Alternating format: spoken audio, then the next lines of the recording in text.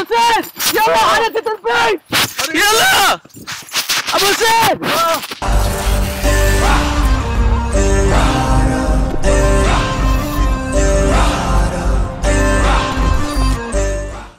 So I was initially only going to vlog on Friday, but I realized that there's so much going on in my week that maybe I could do a vlog for all of the days and just release it on a Friday. So today's Tuesday, 17th October. Just left the office because I've got a call that one of the sisters at one of our projects is basically having a relapse. Now this is probably one of the most difficult projects that we run at the moment, because it's to do with mental health, and especially regarding women here. So you guys are going to see, and I'll explain a bit later on, but I'm on my way there now because she's apparently throwing rocks at people and trying to destroy the place, so I'll update you once I get there. So basically she was throwing rocks out this window at the neighbours down there. And after a bit of sellotape we've managed to fix that, but of course with someone like Mariam it's not just a case of putting sellotape on her. We've calmed her down and she's making tea.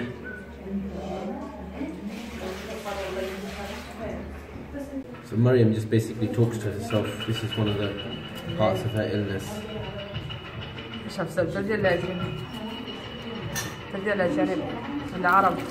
So even if I just talk to myself, she'll just carry on rambling on.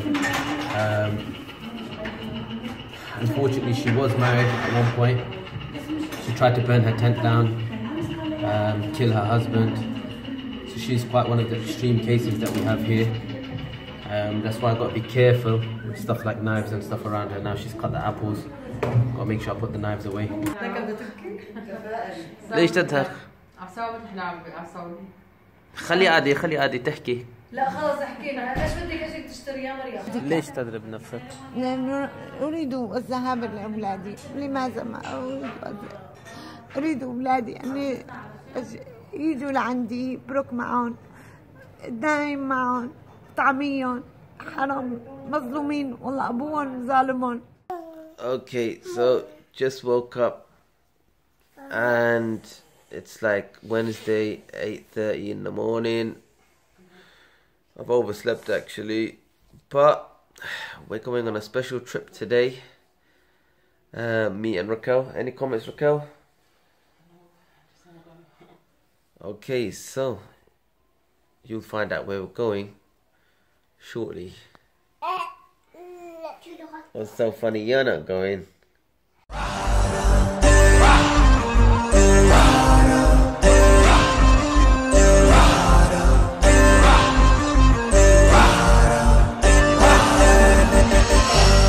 I'm looking back on my old life. I'm giving thanks to the Most High, 'cause I could have been anything, dead or in jail or addicted to heroin. 'Cause this world is a scary place, where they teach us how to hate the people that we don't know, but they don't know that we all came from one soul. Okay, I'm not with this show, a terrorist, nor am I a criminal. You can blame a scapegoat, but I pray for peace and not war. I said I'm not what they show, a terrorist, nor am I a criminal. You can blame a scapegoat, but I pray for peace and not war.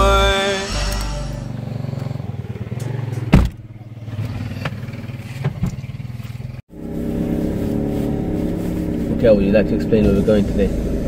We are going to the hospital. With some sound. Huh? With some sound so people can hear you. Okay. I'm so tired right now. Okay, we're going to the hospital today, inshallah, to find out what the baby is. And also because my husband's having a baby. A meeting. I'll be quiet. So basically, we're going to find out today if it's a girl or a boy, right? Inshallah. Inshallah. To be honest, I'm old school. I'm against this stuff. I'm the kind of person that when it comes out, then you find out what it is. Yeah, because you don't have to you don't use all this technology. It's just like you don't have to like get the baby clothes. Yeah, but you don't need to. So we are now at Hand in Hand Hospital. It's a brand new hospital. and we're really fortunate to have something like this here. Kel, going in now? I think I'm not allowed in past this point, am I? Yeah, we'll keep it going. He's there anyways. Okay. So while Raquel's going in there to get her scan done, I'm going to be going into the rest of the hospital to basically see the solar panels. Which way? So we're now on the roof of Hand in Hand Maternity Hospital, and if you take a look behind me, these are the solar panels right here.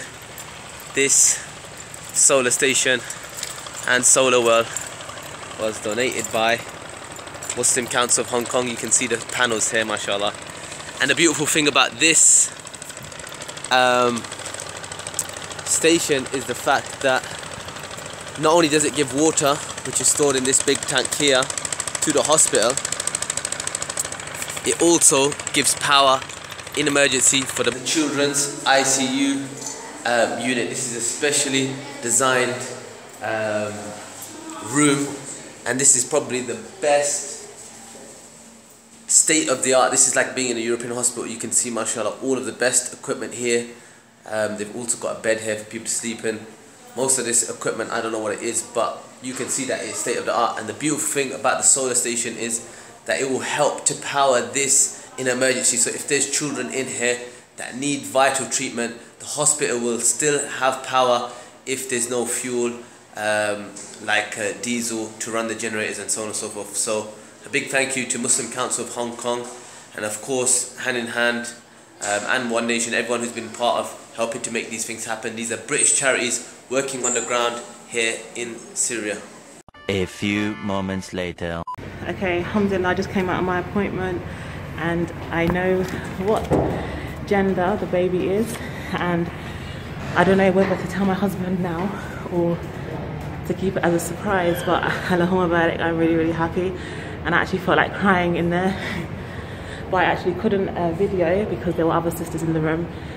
But alhamdulillah, Allah answers the du'as. You know, never ever think that Allah won't hear your du'as, because He will. Okay, so basically we got home. It's about 10:20 now. It's been a long day. Raquel's been teasing me all day. She's not telling me what it is. Whatever. You're gonna give us the grand reveal. Da, da, da, da, da, da. What is it? What is it gonna be? Dum dum dum dum dum dum dum dum dum dum dum dum dum dum. I'm not gonna tell you. A baby. A baby, inshallah. Inshallah. Obviously, as Muslims, we believe in Ayn and so on and so forth. Our work is to document the projects that are going on. And for us, we wanted to show you guys Hand in Hand, the hospital, the amazing work they're doing. And we wanted you guys to know that it's British donors like yourself, alhamdulillah, and a British charity that's enabled this amazing maternity hospital to be built here in Syria. Me and Raquel know what it's like. One of our children has been born here, and the facilities are really poor, especially after the loss of many hospitals. Even maternity hospitals have been bombed. So, and you know, the hospital that I did have Ruqayya in was one of the best hospitals here, and sadly it lost funding, so it had to close down. So even that one closed down. So the situation here is, alhamdulillah, the service that Hand in Hand are providing is amazing. Tomorrow I'm going to another one of their hospitals, which they've built under the ground. So inshallah, I'm going to be vlogging that experience as well. You're going to see that tomorrow. But we want you to check out their work, and let's see how tomorrow goes.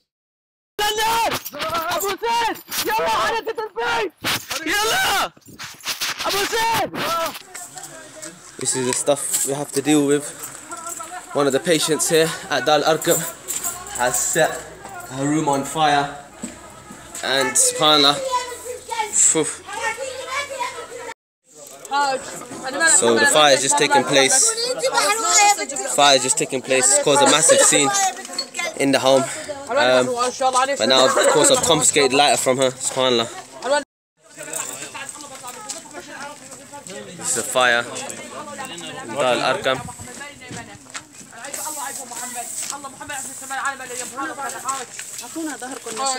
And now we have to inject her. So this is the aftermath of the fire. She burnt the whole room. burnt her bed with this lighter. خليهم مفتوح عشان الهواء. نامي نامي نامي.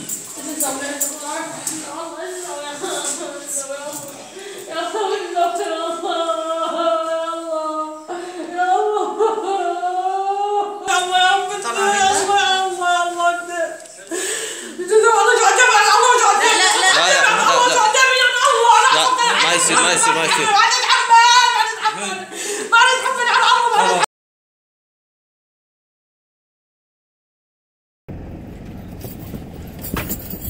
Okay, so we're getting ready to move.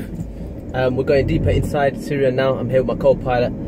Been a crazy day so far at the Mental Health Institute, Syria Underground, which is a project for the protection and empowerment of women. I take my hat off to everyone who's involved in that project. A really, really difficult project, and there's none like it in the north of Syria.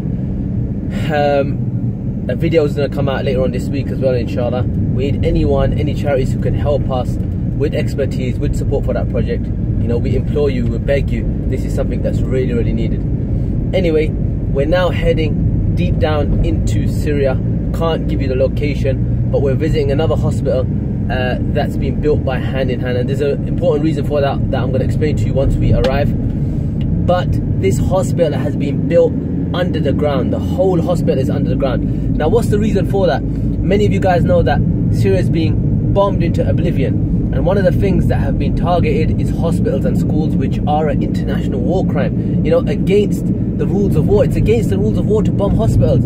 You know, we're supposed to be civilized people, we're not supposed to do that, but this is what's been taking place. Now, the whole world has stood by and watched this happen. Stood by whilst this has taken place. You know, we've seen people killed, doctors taken out, you know, patients that were bombed in another place. Now they're in a hospital, they've been taken out as well. I'm very, very excited because we've just reached the location. Obviously, this is a secret location. I can't disclose exactly where we are, but right now we are at the beginning entrance. We're about 5 meters under the ground, and check this out. This is something that you haven't seen before. We're going to start going down, and this is absolutely unbelievable. I have never seen anything like this in my life. I hope the camera can capture how far down we're descending under the ground. Now, I want you guys to understand the cost of building a project like this is absolutely massive. But the benefit is even greater. SubhanAllah. I've just come and had a quick look around, and I'm completely amazed. I've been told here now we're about 20 meters under the ground right now, and you can see if you take a look down there, this is a fully equipped hospital. I'm going to first walk into some of the medical facilities here, or operating rooms, theatres. And this hospital is not ready yet. It's going to be ready, inshallah, at the beginning of 2018. This is why Hand in Hand, they need your support. I want you to just check this out. This is a high standard. This is probably one of the best hospitals that I've seen after all of the damage and destruction that's taken place here in Syria. If you look, these are the operating theatres. You can see they're starting to get everything ready. And this is going to be one operating theatre with the operating table. You can see all the pipes and stuff being laid. There's another one here. You can see oxygen tanks going in. And there is maternity wards here. There's an accident emergency here. But this starts going towards another entrance down here and another exit. And subhanAllah, they have a massive plan. I've looked at some of the maps here, and it's absolutely breathtaking. So guys, we need your support. I don't even have anything to do with this project, but because I heard about this project, I thought, you know, we need to show the people what's going on here. They need £6,000 per generator. We need 3 generators, okay? Now, these generators are going to be located in different positions, so that if this hospital gets hit, they can continue to have power. £6,000 is nothing, guys. Normally, we can raise something like that in 24 hours. So, imagine the difference that you can make by supporting this hospital. Alright, so we're on our way back from Hand in Hand Hospital. Just trying to boot it back now. So, the point I want to make after coming back from that project and seeing the amazing work that took place there. And the way, check this stuff out. Check that out. I don't know if you can see. Look at that up there. Look at the destruction. Just the thought that has gone into this project is absolutely next level. SubhanAllah, like I was saying to you before, so many people have watched hospitals get bombed and not done nothing. Now you need to imagine this is in a central location in Idlib, so when things get heavy and places start getting smashed to bits like this, you know, that's a school right there, bombed to smithereens, okay? When places start getting smashed to bits, all of the patients are going to be sent to this hospital because the rest of the hospitals are going to close. Because they're not going to be in operation. Alhamdulillah, because this one is like 20 meters under the ground and it's massive. Look at this, man. Look at that destruction. Yeah. It's still going to be running. So we need 10 people. I'm calling for just 10 people to take on this special challenge. I need 10 people to raise £600 each. It's not a lot, okay? But it is a monumental task. That's going to pay for one generator. Their target is 3 generators, but we want to try and do one within 7 days. So if you're a special person and you're gonna fundraise from your friends and family, £600, that's all it is, we can make a massive difference. I want you to understand that every single person whose life is saved in a hospital, you get ajr for. Every single person who walks through the door, you'll get the ajr for being a part of this project. You know, life support machines that are keeping people alive, you know, just the electricity, lights, so that people, you know, the doctors there, they can operate on the wounded and the injured. SubhanAllah, you're going to be getting the ajr for it. So don't miss out on this opportunity. It's an amazing opportunity for reward, and we will see you soon. Alright, so it's Friday morning. As we're woken up 7:30 AM. Normally today we'll be having a lie-in, but Mariam, the sister in Dar Arqam, has gone crazy again. Apparently she has been screaming and making kufr for the last 2 hours. So I'm on my way there now. So in this case, I don't think no one in Syria knows how to do with this. Alright.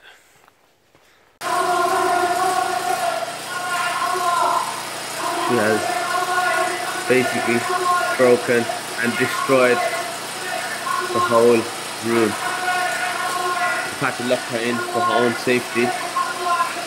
As you guys know, yesterday she burnt half the bedroom,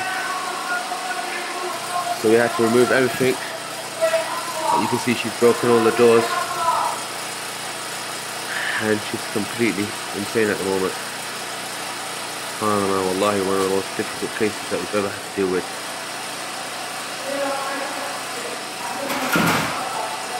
Mariam, Taishwe. We've had to put these boards and the old bed and stuff outside her window because she keeps taking off all her clothes. She's wet herself several times. So now we're just trying to bring in the only medical professional that's here in the whole area regarding mental health. But I don't know how many days we're going to have to wait for him to come, because he's the only person in the whole of Freed Syria in the north that has any experience in these cases. He used to work in a mental institute in Aleppo. So we're waiting for him to come and prescribe her some medication so we can calm her down. But at the moment she's destroyed the whole room and she's in a very, very bad state. So please make dua for us. Looks like it's going to be a difficult coming days.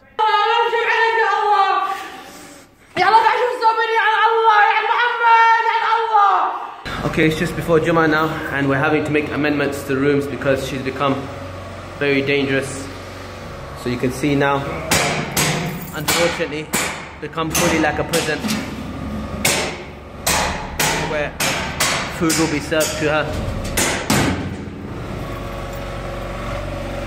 Okay, wallahi, unfortunately we've had to isolate Sister Mariam now. This is the amendments that we've made to the room. We've had to put a lock on it. We've taken absolutely everything out of the room. We've had to block up the windows, leave a small space for light and for breathing. We've taken all the taps out. We've made sure she doesn't have any sharp items.